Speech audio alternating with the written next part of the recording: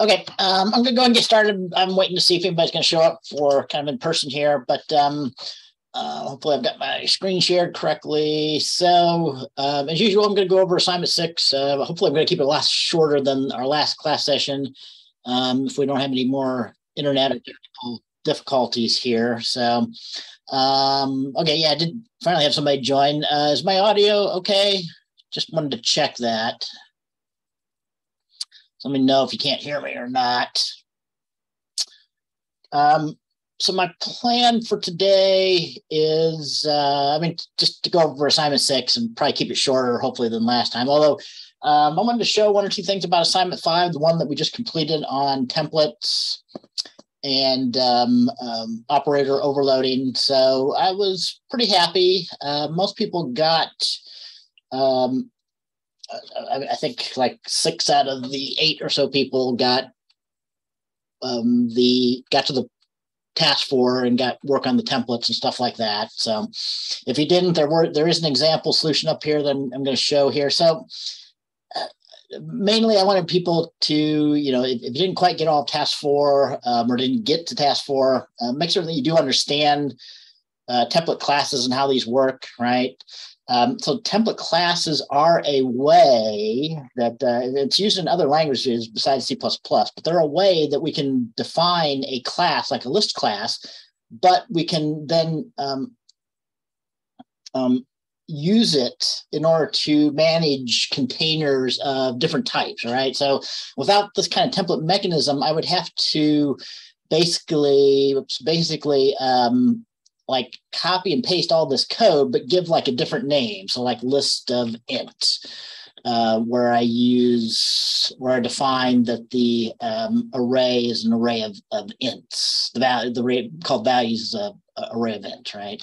And if I want to have, lists of strings, which were the kind of 2 classes, I have to have like another name with a different name and use array of strings here, right? So the way I think of templates, and I'm repeating some of the stuff that hopefully you saw in the lecture videos for this week.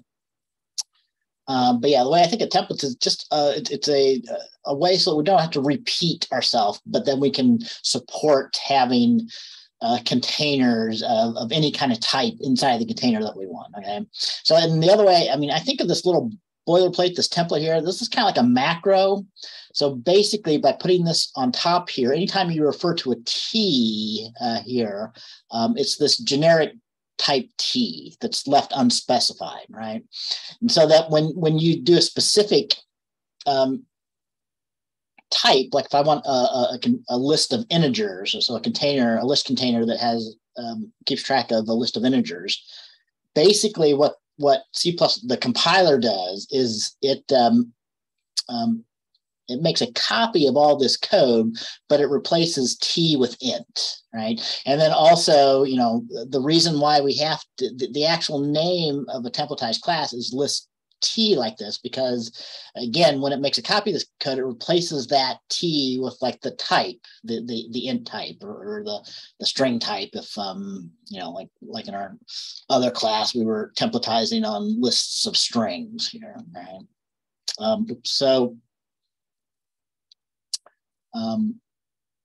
So yeah, that's the way I think about it, right? So really kind of what's happening whenever you do that is it just makes a copy of all this code, replacing T with the specific type. So instead of you having to have multiple copies of like a list class with a slightly different name, it's doing that for you with this macro thing. Okay? So and this is used in other languages. So Java has a similar concept for containers, and you'll find this in other places as well. So anyway, this is the way that I normally templatize a class. I first just make a concrete instance, like a list of integers, like we did for tasks 1 through 3 for the assignment. And then I go back and kind of remove everything, turn into it. So to make it a template class, you just have to put the template on top of this for the declaration of the class. And then everywhere that it was a list, it has to become a list of T's, right? And then everywhere that whatever your concrete type was, you have to change that into this generic unspecified type T that I'm giving you in this assignment here, right? So that's the main thing in templatizing this. So you had to go through everything that was like returning a list or taking a list as input becomes a list T, right? And every time we're passing in like a value that's supposed to be in the container, like an integer, like you had to do for tasks 1 through 3, that just becomes generic type T, right? So now the append, prepend, and concatenate and the corresponding overloaded operators are passing in T references, T's instead of ints.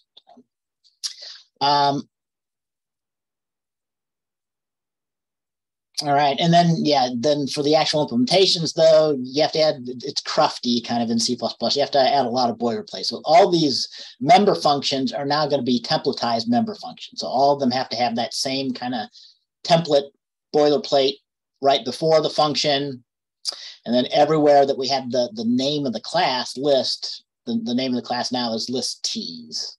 Right? So you have to replace all those. So that's the main thing you have to do to templatize most of these functions.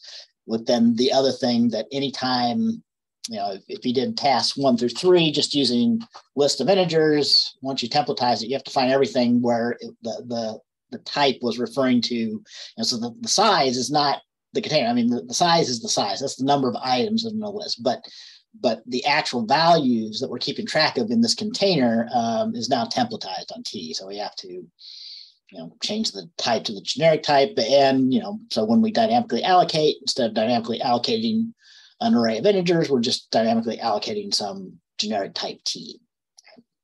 And again, if you think of it the way I do, so when C++ compiler makes a copy of this and fills this in with your type, like int, it's really just replacing all these T's with ints. So you get what you need. You get the new int to dynamically create an array of integers of the allocation size here. All right, and then finally, I'll just real quickly show, I think most people got the append and the prepend. Some people still had some problems with the concatenate. Actually, some people are having some problems with the prepend too. So let me talk about that. So the append, kind of the simplest approach is if you know that the allocated size of the values array is big enough to add a value, which the grow list, if needed, will guarantee. So after that, we know that there's at least room for one more value to be shoved into this values array, right? So if you know that, again, if the size of the list is 5, that means the valid indexes are 0 to 4, right? So that means if I'm trying to append a new value, I actually want to put it at index 5, and then I want to increase the size to 6. So after that, I've got 6 items, and they're in indexes 0 to 5, and I just appended that new item to index 5 before increasing. So we're kind of, I don't know if this is readable or not, but we're kind of using size in 2 ways. So it keeps track of the size of the list, but it also keeps track of the index that's one above the last valid index. So for the append, that's the location that we want to actually shove our new value into the values array. And then, right, so the one of the goals of this assignment was to learn more about operator overloading, right? So, I mean, this is kind of crufty syntax, but what you understand what's going on here, we're just using the same append function, but we overload the operator. So it does the same thing to do an append, right? So I think I showed this when we talked about getting started on assignment 5. So that means like in the second test case, or the third test case, where we actually overload the testing that you correctly overload the operator, you can do things like that syntactically looks as if the list is a built-in type that you can do streaming out and streaming in, or in this case, append and prepend operations on. And again, all the compiler is really doing for that is it really kind of converts that into a call to a function made operator, right arrow, right arrow. So that's kind of why these functions, these overloaded operators look the way that they do here. So that's just it's a name of a function like append, but because of that special keyword operator and the particular operator, it's a indication to the compiler that whenever it sees things like that, convert it into that first, and then try and find a member function with that signature operator arrow. All right. Some people had a little bit more problem with prepend than what I would have expected. I'm pretty certain in the assignment description I suggested. Hopefully this is true. So the easiest way to do this is to iterate backwards to the values array and shift everything up, right? So if my array, again, if the list is size, let's say 5, that means that the valid indexes are 0 to 4. So if I start my index at 5, and then I copy the one from 5, the one minus that, so from 4 into 5, that shifts the value, or well, copies the value from index 4 to 5. And then if we decrement index down to 4, we'll copy from 3 to 4, right? And then we have to be careful. So we want to stop when index is 1, because that'll copy the value from 0 to 1, right? And then after that, we basically shifted everything up by 1. So now we can safely overwrite what used to be in 0 with the value that we're trying to prepend, all right? Some people were doing something where they were swapping values. So going forward and basically taking the value out of index 0 into a temporary variable. And then the second iteration of the loop, copying the temporary value to index 1, and saving the old, first saving the old value into a temporary location, then copying, right? So it looks kind of like a swap, and you can get that to work, although some people had some bugs on that. But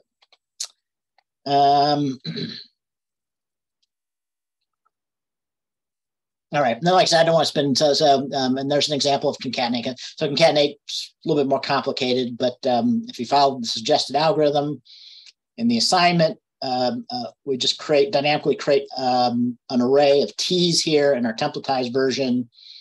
And again, if you understand how to dynamically allocate like an array of integers, all we've done when we templatized it was everything that was an integer to create a new array of integer dynamically becomes a generic type T, right? So we've got a new array of some type T that's unspecified, and the result of that is going to be returning a pointer to the base address of an array of T's, right? So we get a pointer to a T as the result here.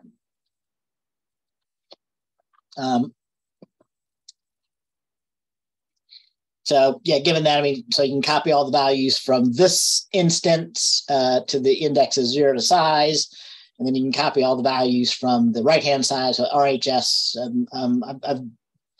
I've in the past, I've told you not to use abbreviations. This is maybe not, this is me kind of,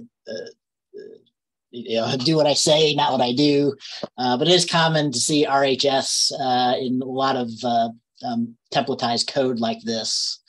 Or a lot of overloaded operator code where, this list is going to be on the right-hand side of when we're calling the plus operator down here. Let's find an example. So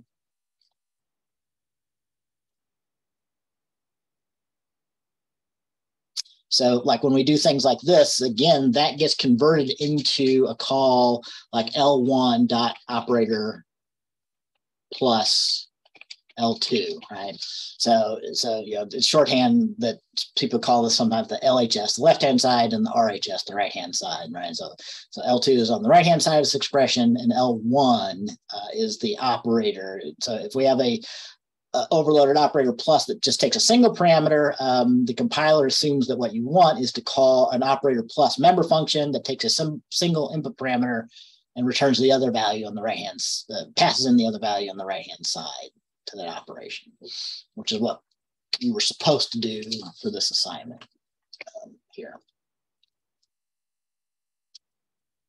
All right, so yeah, I want to wrap that up. Any questions?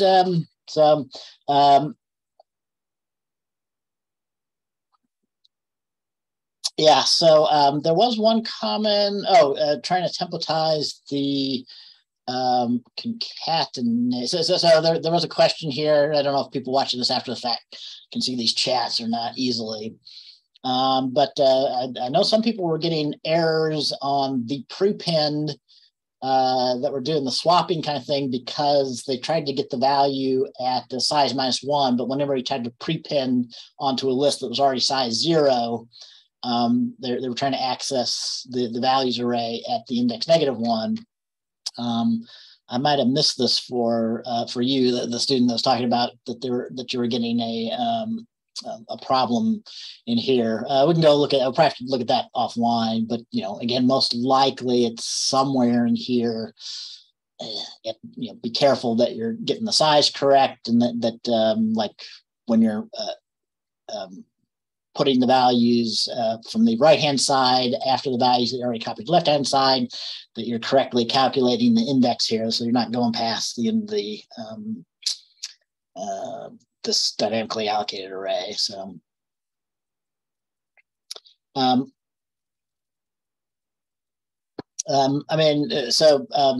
it shouldn't matter. The question is that if you just called this something else, other lists, that shouldn't matter, right? So that shouldn't be the issue. So I could have changed my right-hand side to just a different parameter name, and everything should have been fine.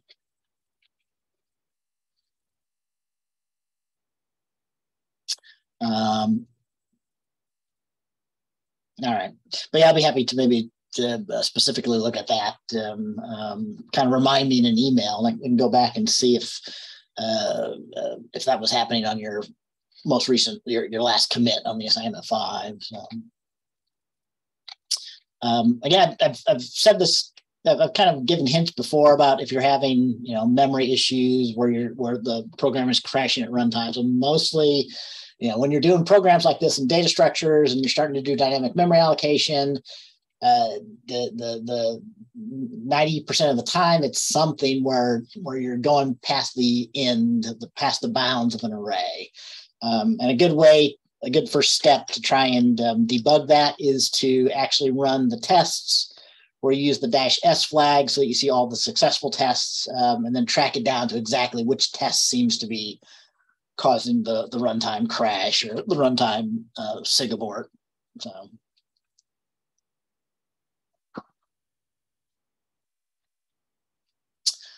All right.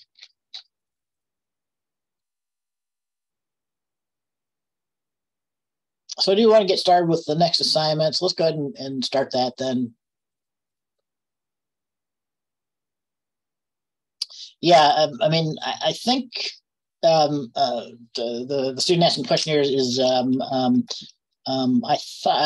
go back and look at your repository. I think I kind of commented on that, although I think it was the prepend function that I tracked it down to that was having an issue. So I have to check back in your comments on the repository for assignment 5.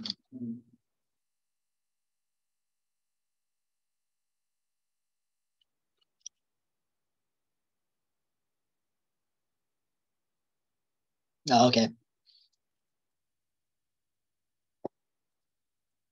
All right, so let's talk about assignment 6 here. I'll go through the usual steps.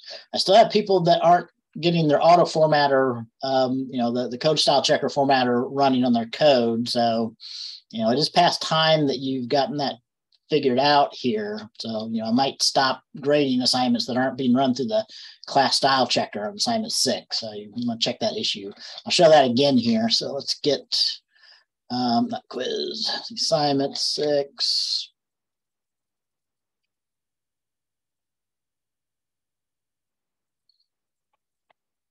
Let's go ahead and accept it.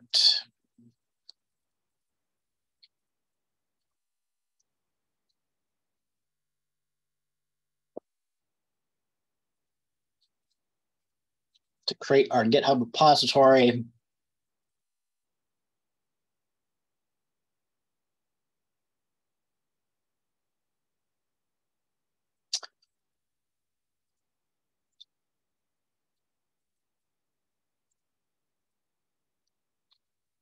And we'll go through these steps again. So, as usual, We accepted this assignment. We'll go ahead and clone the repository for assignment 6.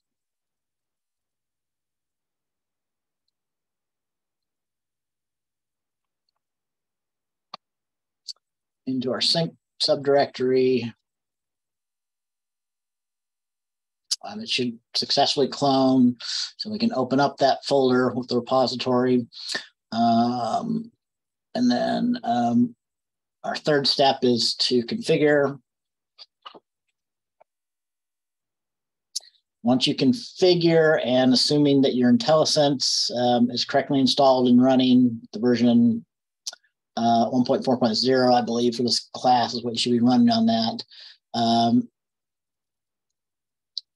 You should be able to do the full build system. So Control-Shift-1 to do a make clean, Control-Shift-2 to do a make all. Should build everything successfully with no compilation errors or no linking errors.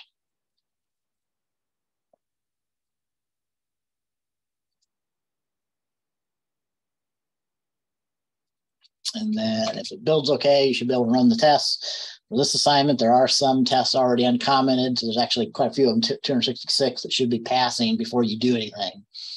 And, you know, your IntelliSense should be working. So your code formatter should be running whenever you save. So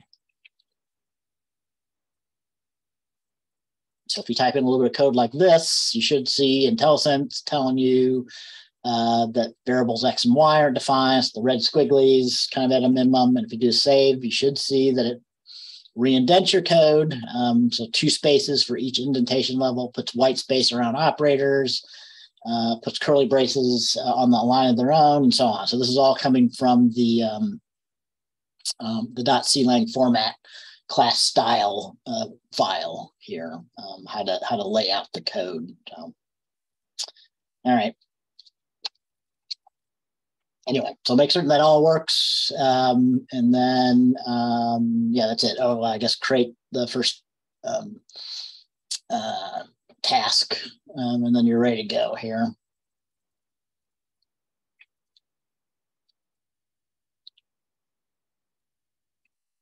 So I'll just create task 1.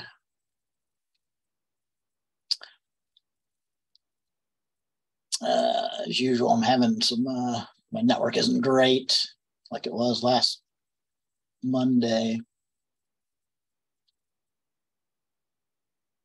There we go. So we'll get started on task 1.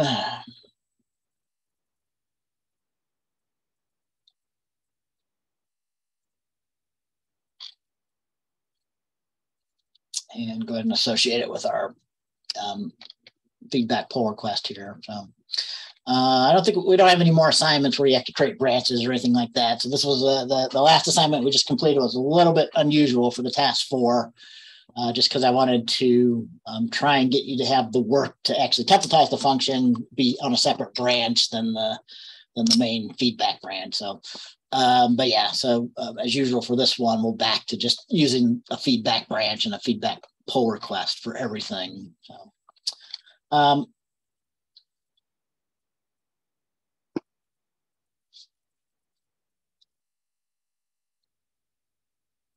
All right, so for this assignment, we're going to be we're still back to working with our list class. So we're going to be implementing some member functions for list class, but pretty much like most of the stuff you've been doing so far, we've been the behind the scenes for the list class. It was using a array, so a block of memory that was dynamically allocated.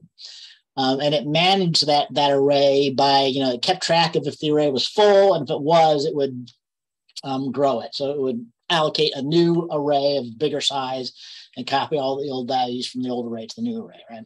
So there's advantages and disadvantages, so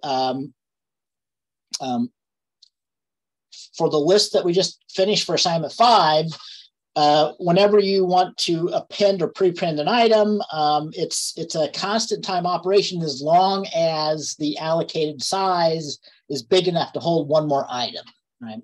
But as soon as the array becomes full, the current allocation is full, the prepend or the append operations become more expensive, become an ON operation. You have to first allocate a new array, like doubling the size or making it bigger. And then the ON comes from having to copy all the values from the old array memory to the new array memory, right? So if I have in values in the old array, I have to copy all those.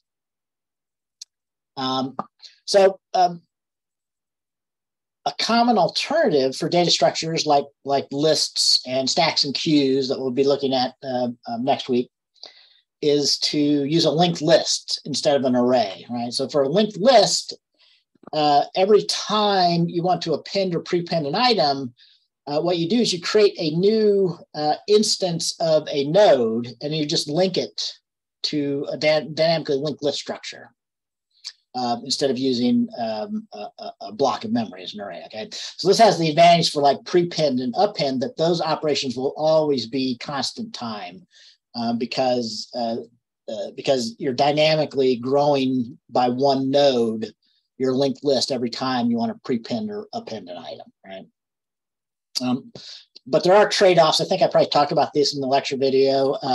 So if you want to get a particular item in the middle of your list, if you have an array, you can just index it. It's a constant time operation to get an item from the middle. But if it's a linked list, if you want to get an item in a particular position, you'd have to iterate. You'd have to start at the beginning of the list if it's a singly linked list, and iterate down to the node at the position that you want to implement like an indexing operator, right?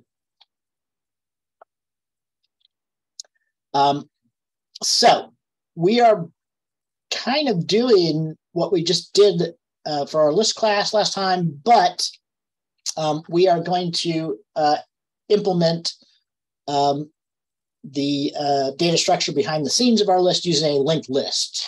We're going to focus on that in this class, okay? So let me mention some things. So there's some more kind of C++ object-oriented concepts and programming in this. So now if you look at the class, or all the files in the class here in the include and the source subdirectory, there's quite a few more. There's like a list. We can mostly ignore the iterator and the exceptions and stuff like that, but there's like a list class, but there's also an A list and an L list, all right? So we're using a concept here and going forward, we're using object-oriented inheritance to define a class hierarchy. So we've actually got a base class called list in this assignment that is templatized. So it's already templatized to begin with. But this class, if you look at it, and you might want to read C++ about parent classes and child classes, are basically object-oriented design concepts in C++.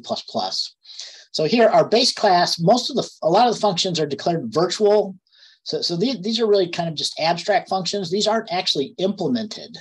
So really the list class, what I call this base class here, is just defining an interface.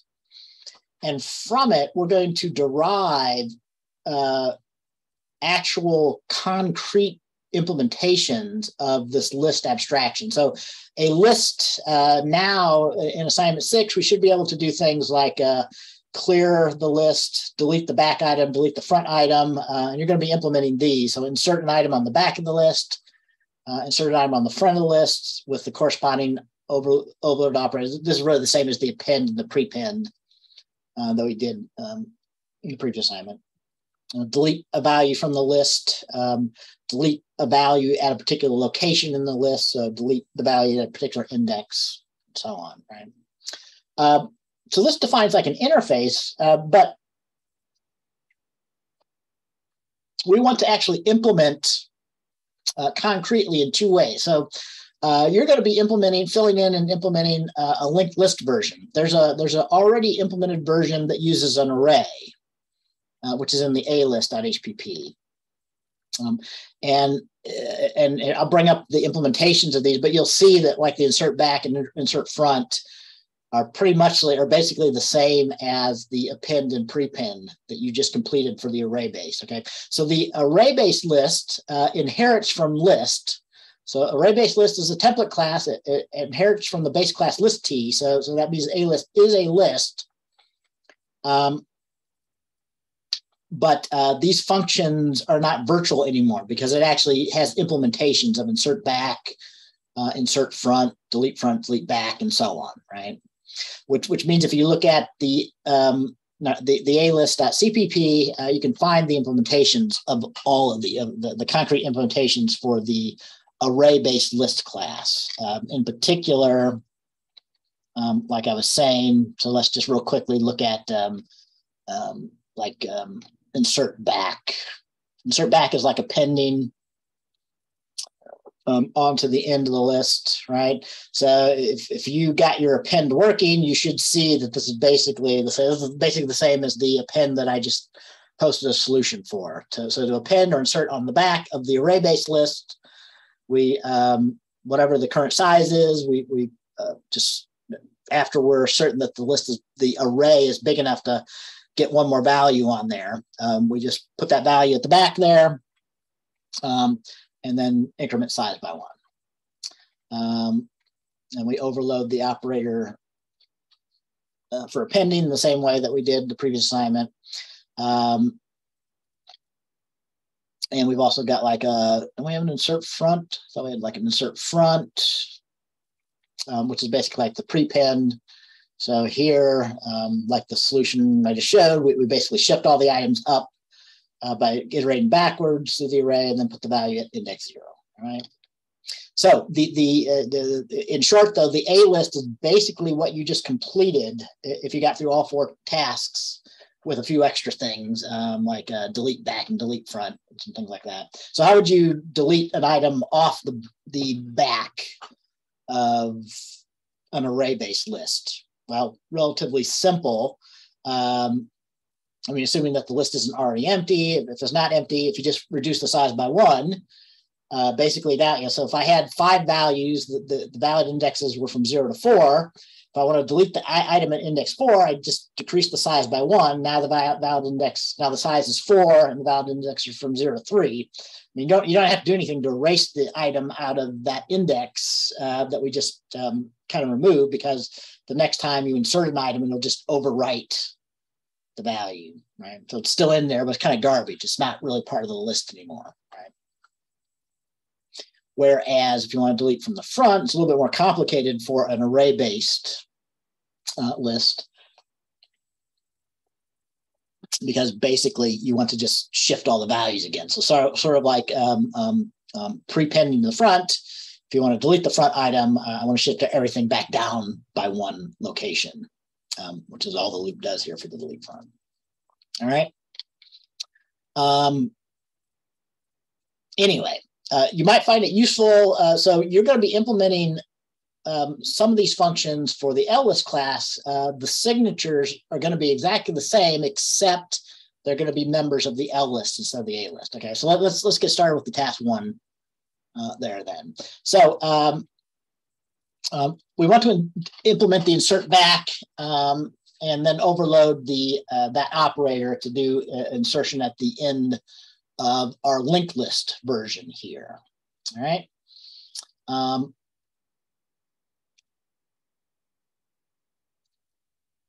So you're actually going to be doing things in the for the tests. The ones that you need to implement that are commented out are in the test L list, because we're adding member functions to the linked list version of our list container class here. So as usual, we'll start by uncommenting. I'll just there's 2 test cases like before, where the first one is just calling the insert back, and then the second one is then seeing if you got that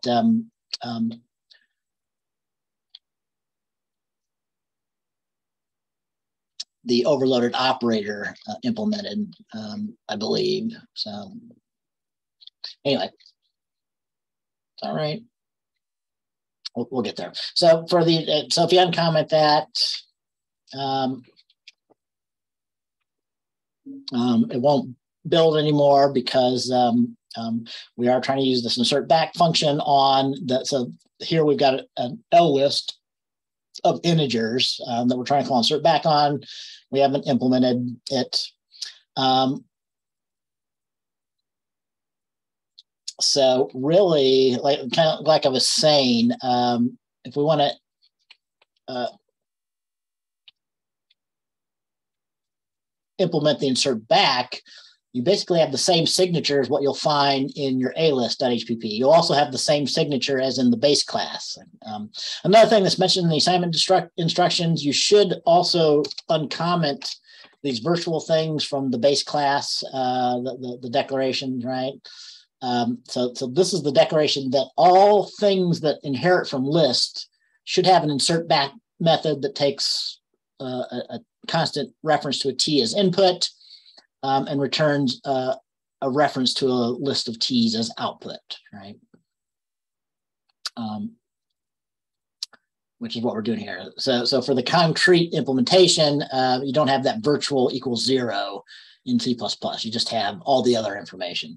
But so we basically need the same thing to do the insert back in our LList header. So we'll open up the LList header file. I'm going to put these in the same location, so I'll put it after the clear here. All right, yeah, that's correct here, and that should allow the compiler to be happy to compile the test L list, because I've now declared I've got somebody's going to implement this function called insert back for my L list class now. Let's try. But we haven't implemented it yet. So when it tries to go to link, it'll find that there's no implementation yet. So we should get some link errors about undefined reference to LList's insert back function here. So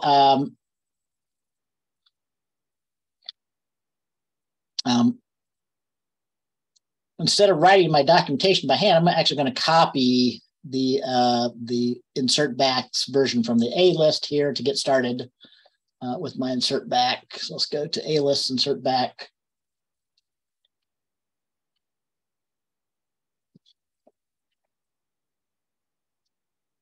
So my implementation will be different. I'm just gonna, as usual, I'm just gonna do a stub function for this insert back. We're trying to get into our linked list version of the L list here.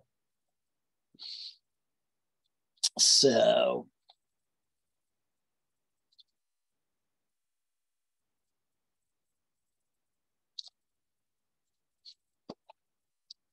we'll put our stub function for the insert back after the clear function in the same location where we declared it.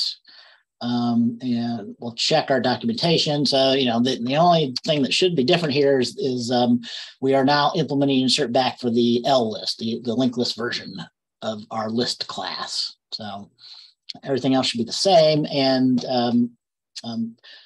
for a stub function here, this returns a reference to a T. So I could just create an empty T. This is like calling an empty constructor on some type T. So that works, you know, even for basic types like ints and floats and things like that.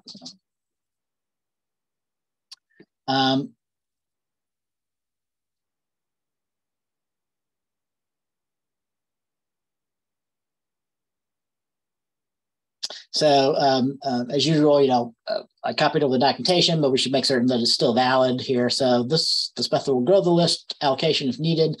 So that doesn't make any sense anymore. Starting with that sentence. So so this method will create a new node and append the new and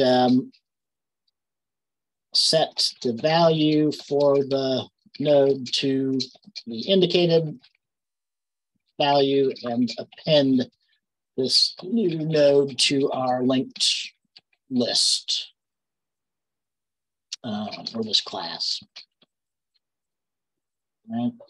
But yeah, value is still the value that we want to append to the end of the current list. And as we're doing before, we are returning a reference to this. So I had that wrong there. Yeah, so I want to return a list, not a T. So I did have that wrong there. So, but we're going to be doing the same thing that we return back ourself, a reference to ourself here, so we can chain our operators.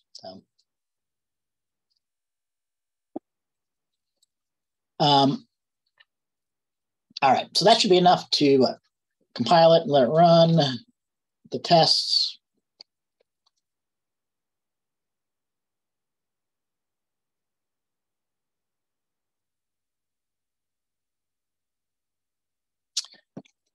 But we should be failing our test because we just stubbed it out. So, for example, we're failing our first test on line 42 because after it does fine when a list is initially empty, but after we insert our first item, we expect that the size should be 1, and our size isn't 1 there yet.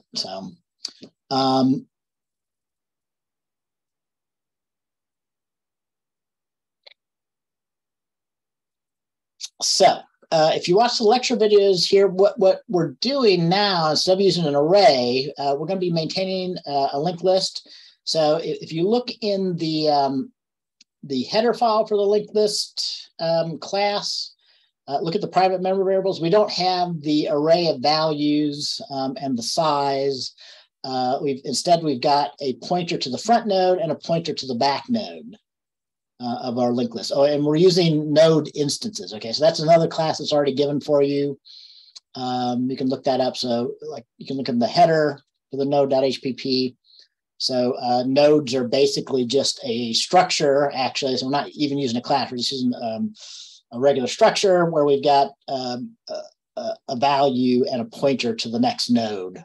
So we can create and maintain linked lists of these node instances. So,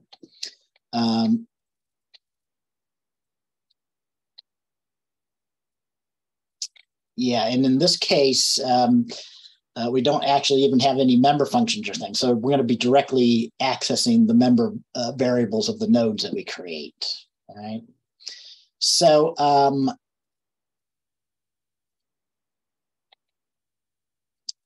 I'll pretty much give you kind of the implementation of the task 1 here for the most part. So we basically need to create a new node and initialize the values of the node, right? And we do need to dynamically create the new node here. I should have mentioned that it's a good idea, for example, to look at the constructor. So, for example, the constructor for the linked list for the default one, if the list is empty, if the list is empty, the front pointer and the back pointer should always be pointing to the null pointer. So that's how we indicate that there's no, and size should be 0. So that's how we indicate that there's nothing in the list, right?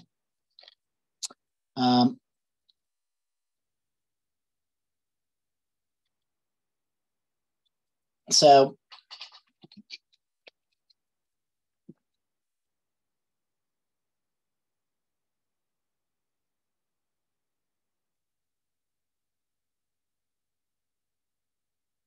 we want to, the first step that was talked about in the assignment was we want to create a new node dynamically and initialize its member variables as needed. So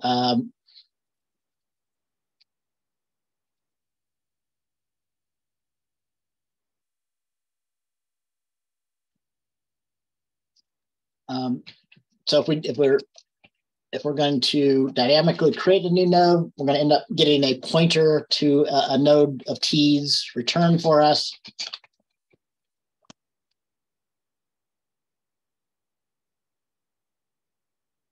So that would actually create dynamically a new instance of a node of T and return a pointer to it, right? So now we have that. This is a pointer to the node class that we talked about. So it's a pointer to one of these, templatized on type T. So we need to set the member variable. So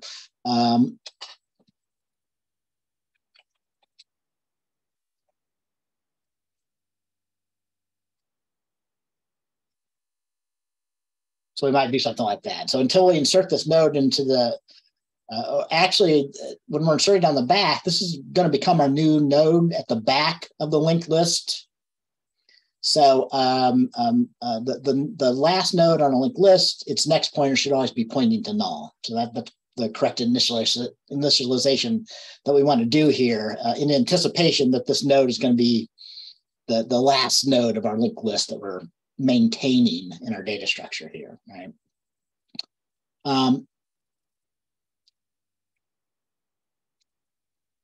So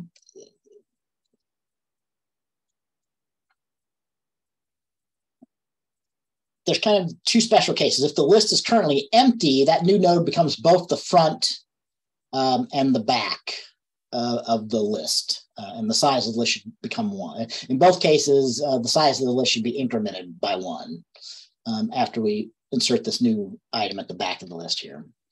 So if it's empty, because if the list, if the list is empty, then both the front and the back should be pointed to this new node.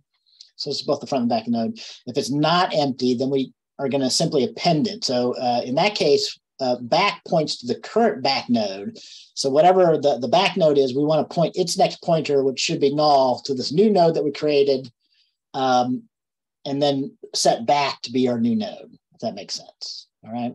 And you should reuse the isEmpty member function. So isEmpty, that's the only thing that is implemented in the base class definition for the list.hpp. So if you go back and look at your list.hpp base class, there are some other things that are implemented, but there is this isEmpty and getSize. So in particular, even though we're using linked lists, for efficiency reasons, all of the things that derive from this list-based class need to keep track of the actual current number of items, so the size of the list collection. The basic way that we're going to test if something is empty or not is whenever the size is 0, that means that the list is currently empty. So that's what we're doing here. So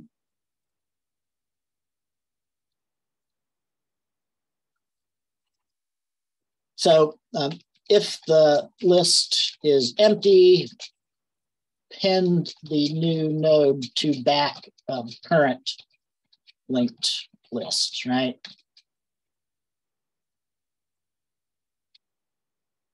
A note about this, I think this is described in the assignment description. That there's this, again, this is a little bit of some cruftiness from C++.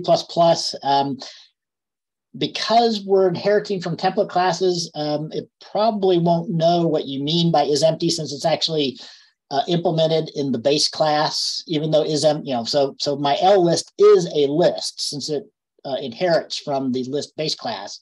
So isEmpty should be a member function of my L lists, since it's declared by my parent class. And implemented by the parent class. But the compiler, let's see if this is true, might not be able to figure out where the isEmpty is defined for you.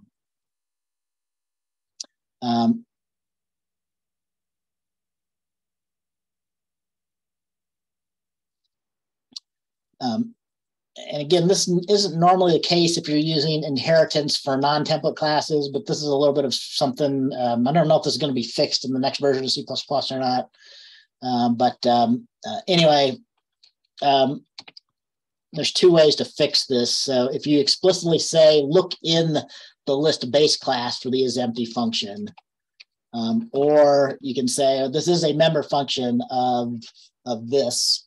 I think both of those will fix it. So this will allow the compiler to know this is supposed to be a member function of the LList class, and LList is derived from the list class, so it'll be able to find it in either case there. So anytime you want to use the isEmpty or want to refer to the size, those are actually declared in the list base class. So you'll probably have to prepend it with this or use the list : in front of it.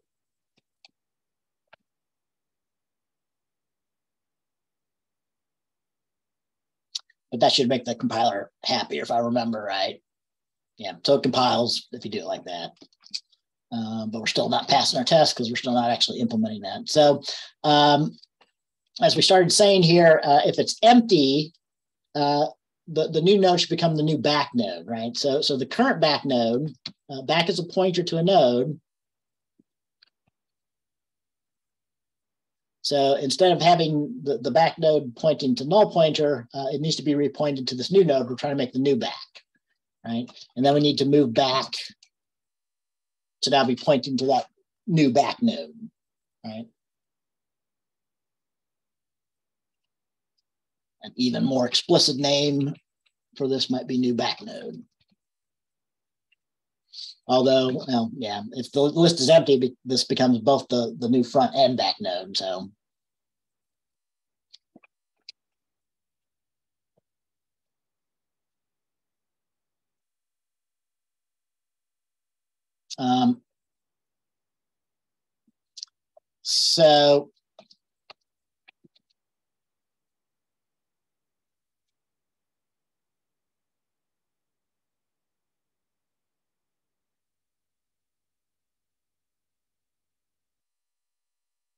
so we do need to increment the size. So again,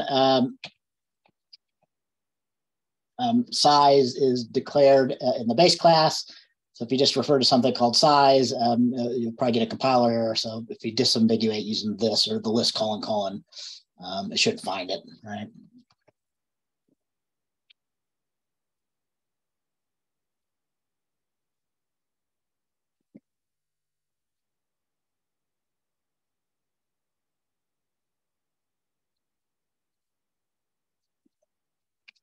And with that, we should be passing some tests now. We had a segmentation violation there. So let's debug that there. What did I do wrong? So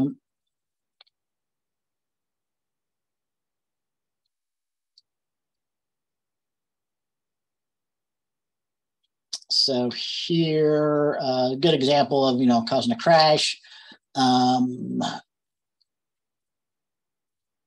I know that it's this code that I just added that must be doing it.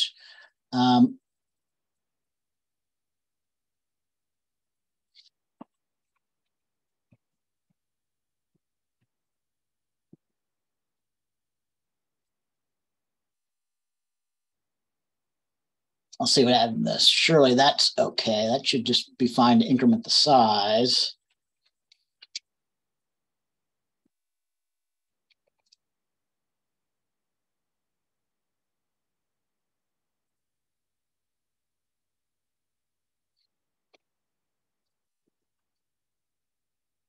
Okay, so at least it's not crashing there. We actually do get past the first test here because we are returning back a size of 1. And also the list is no longer coming up as empty, but we failed that there because we didn't actually get the value 5 inserted on the back of the end of the list there. So, I know why that crashed, because of course I should have done the other case first, because the list is initially empty. So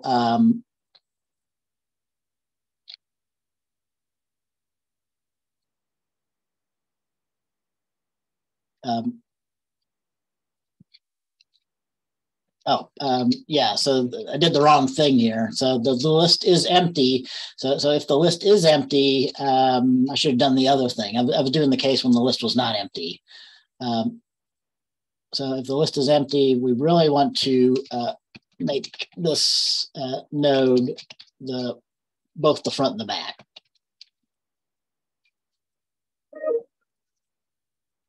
Which is really what so it was crashing because back is actually null when it's empty. So when you try to dereference a null pointer, you'll get a crash. Now that instead of using arrays, a common thing is anytime you try to dereference a pointer that's a null pointer, that will cause a runtime crash. So that's a common thing when you start working with linked lists that will cause crashes like the one that I just saw here. So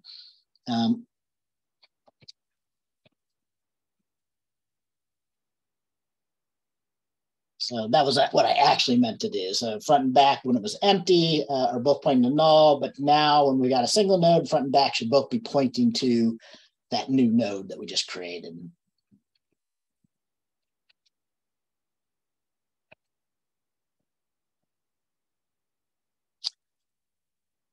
And that should hopefully allow us to pass the test where we insert into an empty list to get a list of size 1. So now our first failing test is line 50.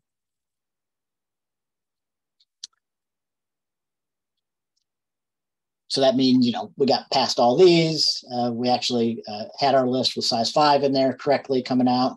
We inserted on 7. The size was still right, and it's false. It's not true that the list is empty, but again, now we're not correctly inserting on a non-empty list. So just to finish that up,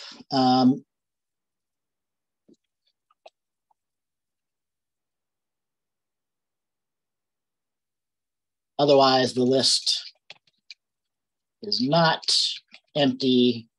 So make this new node the new back node of the current linked list.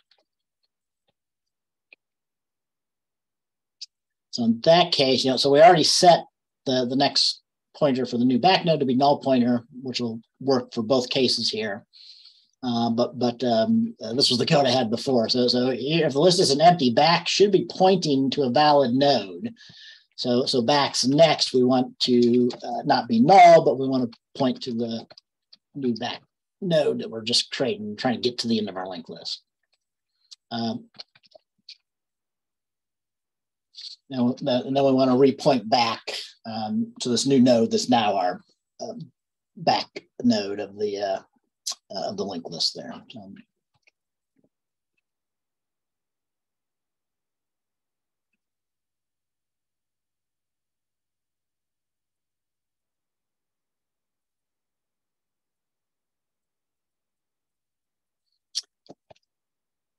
So yeah, that actually ends up passing the tests for that I uncommented in the first test case here.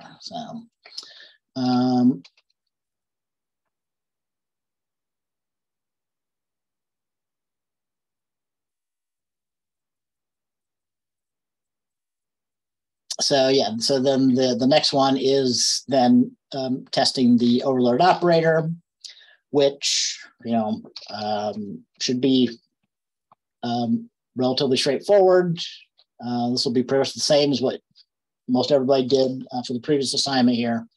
Although again, in this case, just to go quickly, we're going to have exactly the same signature for the operator output. The append operator, insert back operator, I'll call it now.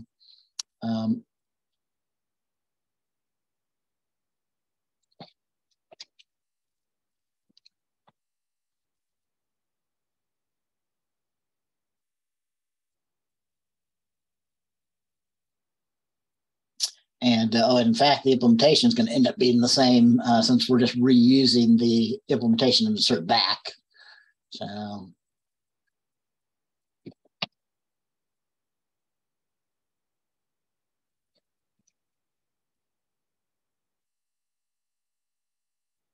So the only difference being that this is now our operator defined for our LS class.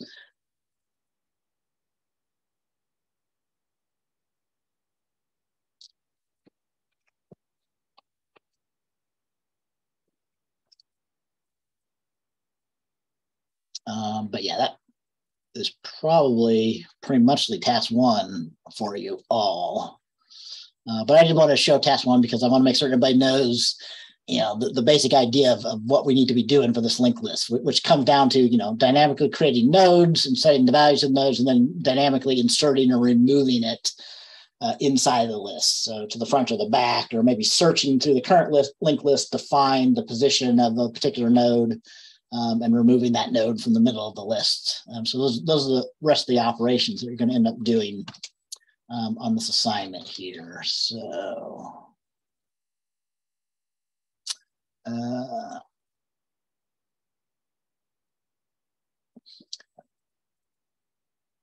so let's see here. So yeah, not passing all the tests like it was maybe expecting it to actually. Let's see, line 85.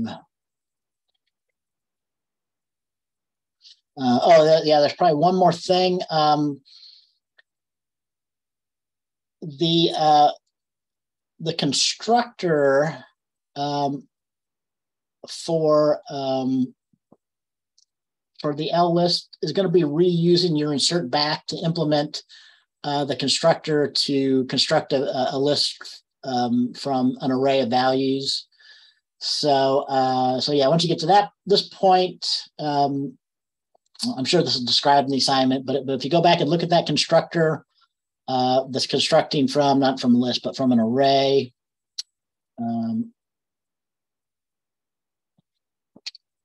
there was a little uncommented out because, we wanted to, so it's more difficult for a linked list version to create nodes and things. So we didn't want to repeat the code for creating new nodes. We just wanted to reuse the insert back method in this constructor to take all the values one by one from the array as input and construct a linked list from the values. So we do that. And I can't remember, there might be more uncommon. It might be the only one, but we could do a search for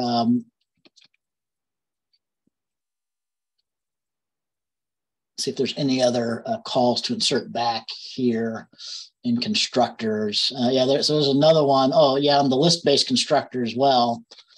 It does kind of the same thing where it iterates over the values in the list and inserts all those values from the list into this list. So that should be it. So you want to uncomment those two calls to insert back once you get your insert back implemented. And then you should be able to pass the first two test case in the test L list here.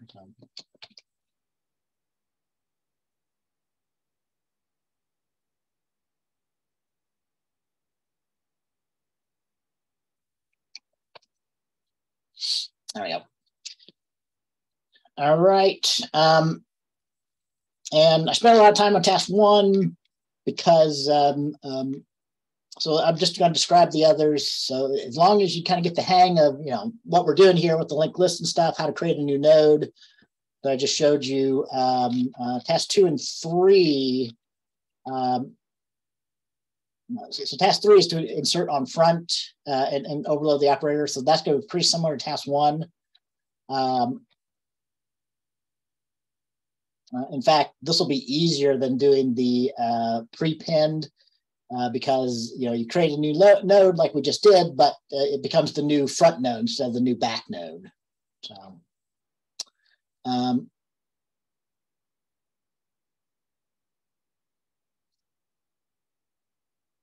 So I forgot to mention you should increment size also for the insert front.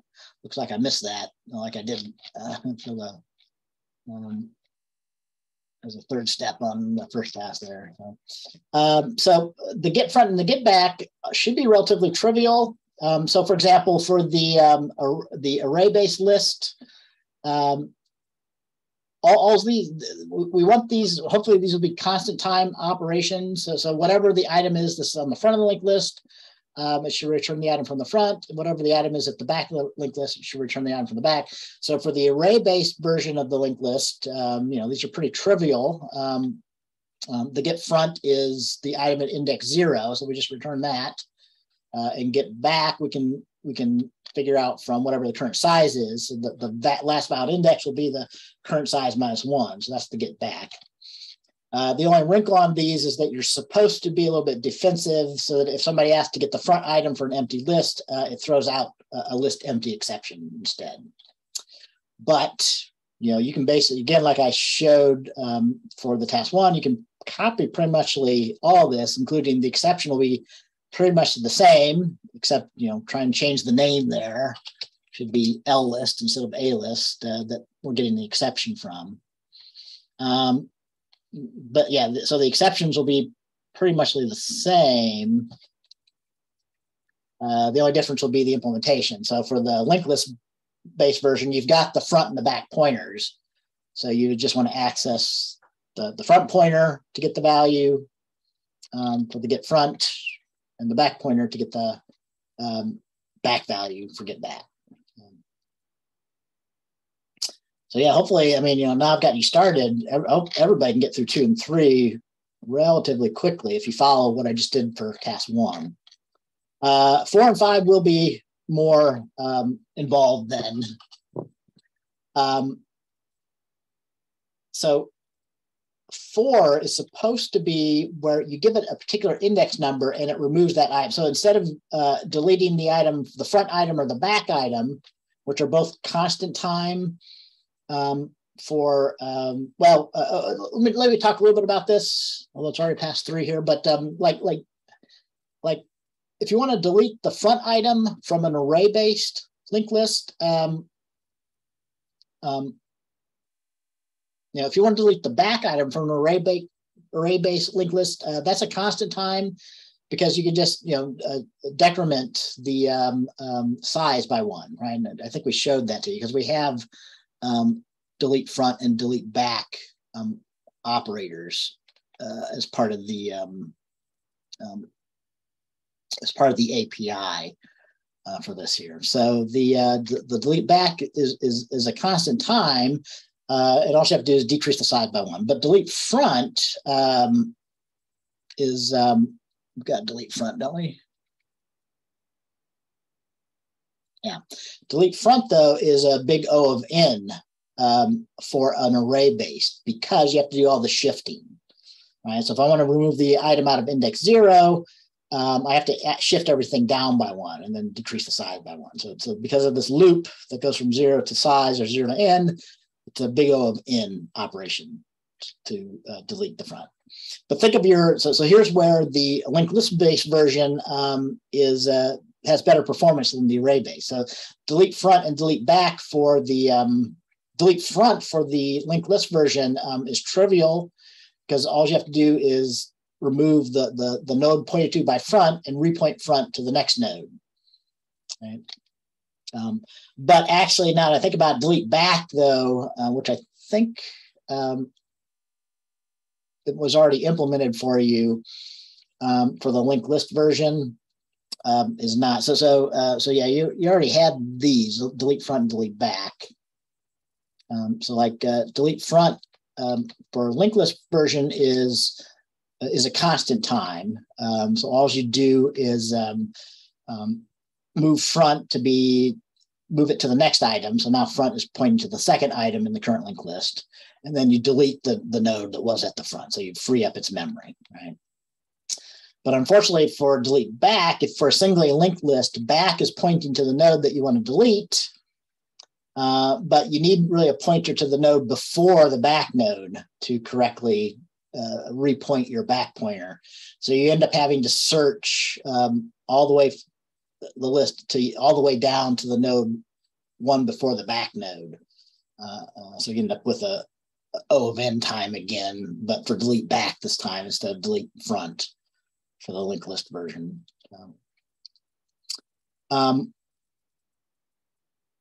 Anyway, delete index, kind of as a hint, is going to be kind of similar to the delete back, but instead of iterating down until you get to the second to last node, you need to iterate down some constant number of times, or you might even be able to use a for loop, right? So starting at front, if you want to delete the 5th node, we would have to iterate 5 times so that we're pointing to the 5th node and delete that node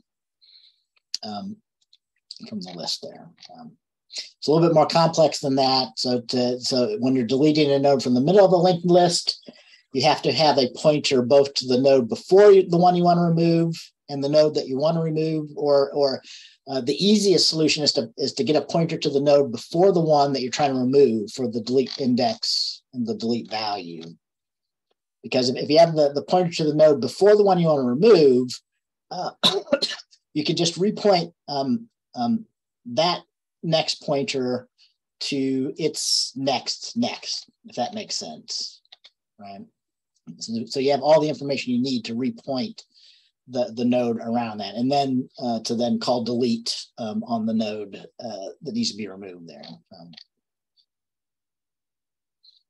And then finally, delete value will be the most difficult. So what you need to do for this is, instead of giving a particular index, you're given a value that you need to search for. So you need to search the linked list until you find a node that has the value, and then remove that node from the linked list. Right? And the complexity comes from, you're supposed to actually remove all the values from the list. So it could be possible that the list has more than one of that value that you're being asked to remove. So, you know, if the list has 3 instances of that values in the list, you need to remove all 3 of those values from the list.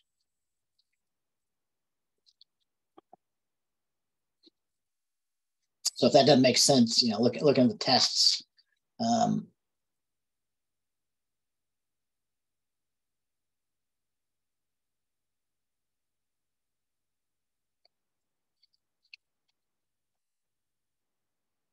Might help a little bit. So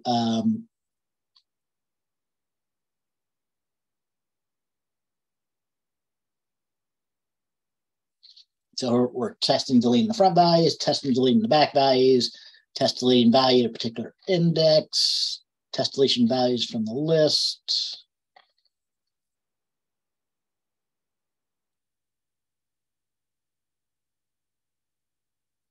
So, for example, here, if we say, if we have a list with Charlie, Delta, list of strings with those 4 values, and we ask to delete Delta, the resulting list, we need to find all of those instances and remove that from the linked list. So we end up with just going from a list of size 4 to a list of size 2 in that case, Charlie in there.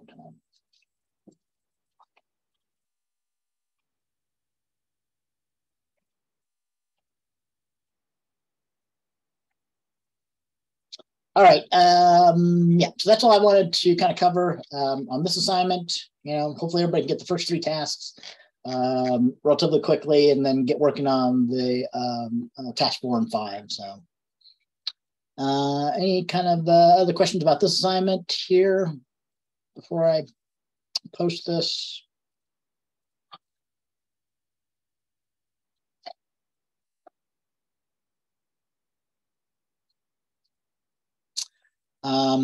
If not, I'm going to go ahead and end the session, and we'll get this posted then for those that are watching this asynchronously. Yep, keep sending emails. I'll see you guys later then.